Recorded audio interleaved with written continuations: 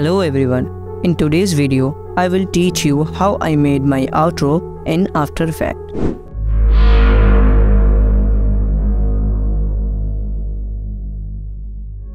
Okay, first we have to create a new composition.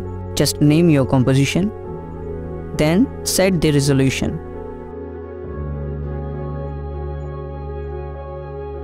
Take a look at this. If you want to make your outro for vertical video, then the resolution has to be set at 1080 by 1920 pixel. Or if you want to make it for horizontal video, then the resolution has to be set at 1920 by 1080 pixels. Now set the frame rate at 59.9 for a smooth motion, and the duration is up to you. All set, click OK. Now right click and create a new text layer. Then just type your text. Select your text, reduce the size of it. Go to Effects and Control panel. Search for the effect Increase Tracking. Then drag and drop to the text. Press Q. Double click on second keyframe. Then set the value at 30. Click OK. Now drag the second keyframe to the end. Then right click and create a new black solid layer.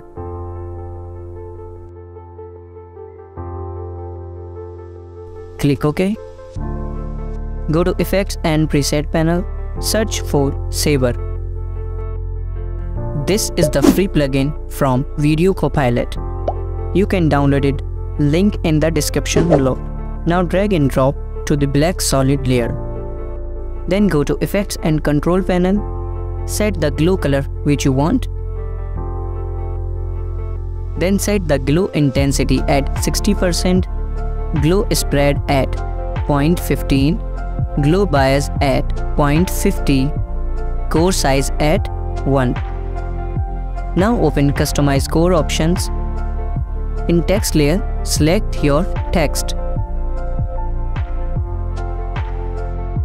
Then reduce the start size value to 0%. Now set the start offset at 50% and click on watch icon to add a keyframe. Similarly, set the end offset value at 50% and add a keyframe. Then go to the end of the sequence and change the start or end offset value to 100%.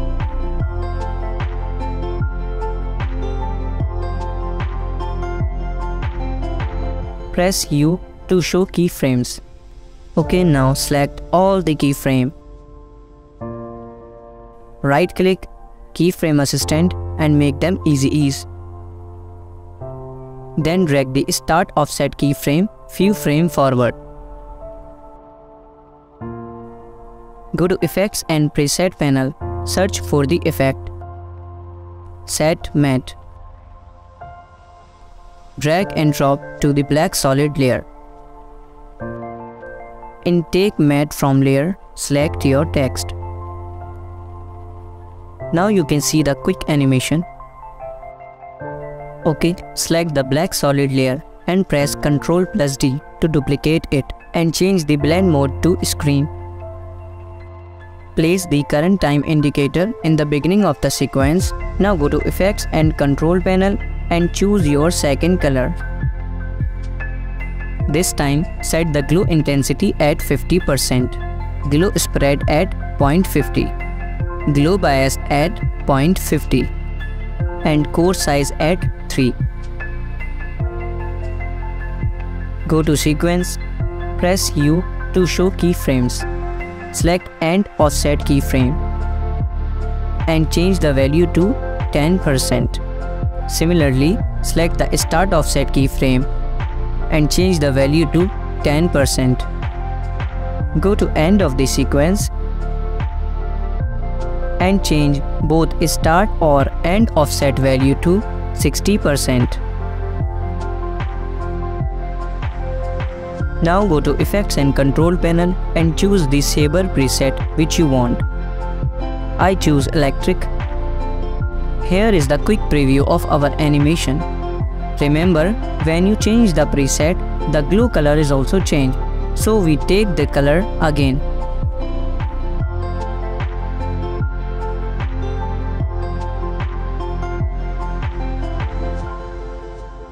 Now select all the layers.